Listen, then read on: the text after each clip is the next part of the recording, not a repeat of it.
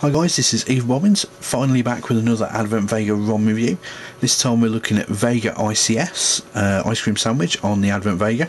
This is running a version of Android 4.0.3 from over on tablet ROMs. It's still an alpha build, so it's not 100%, but it's good, it works well. There's a few little silly things about it, like the Wi-Fi can drop off when you put it to sleep. The screen can be a bit overly sensitive, and notifications is a little bit funny, whereas sometimes you'll click it, it'll work first time, sometimes it takes a few goes like that. That's the bad things out of the way. Let's get the good things going. So as you can see, it's running ice cream sandwich. We've got the nice little icons down here. We've got a nice new menu system where it's got its nice little fade in, which is great. You've got the ability to make folders on the desktop just by dragging and dropping, a bit like you can on the iPhone and iPad. So drop those in there, or open up the folder, click the folder name, and we've named the folder. Really straightforward and pretty slick, really. Full flash enabled. Not on the basic browser at the moment, as it falls over. There's some kind of weird setting in the background that breaks, but it does work fine if you use things like Dolphin, and I think it works on Opera as well, but I've not used Opera yet, as I'm not a big fan of it. Chrome Beta, that's quite good. That doesn't come pre-installed. These are apps I've put on later.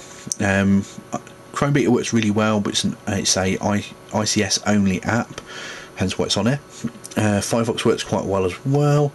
Netflix, we'll just jump into that and play a little video. You see it's quite quick nipping between programs, so it's got some quite good memory management going on.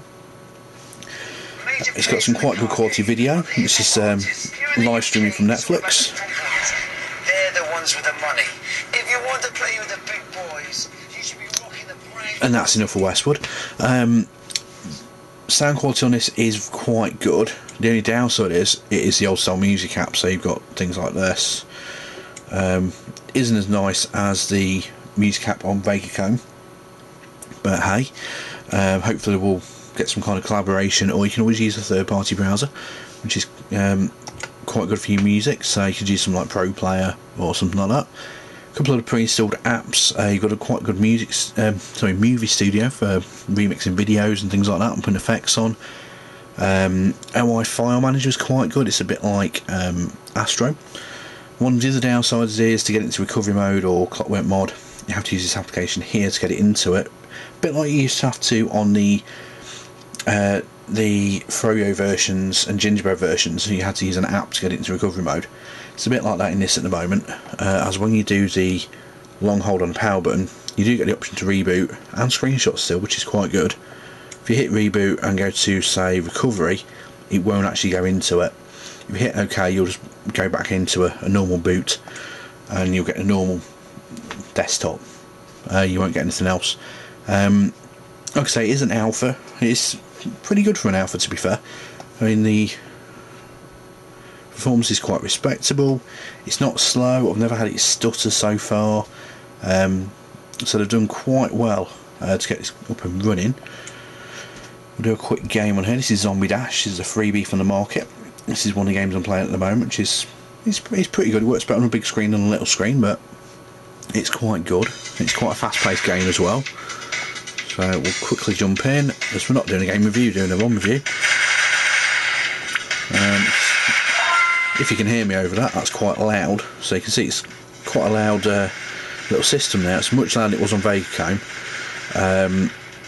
It's not quite got the stability of VegaICS yet, so hopefully we'll get a nice mixture of the two soon. So you can see this is running quite nice.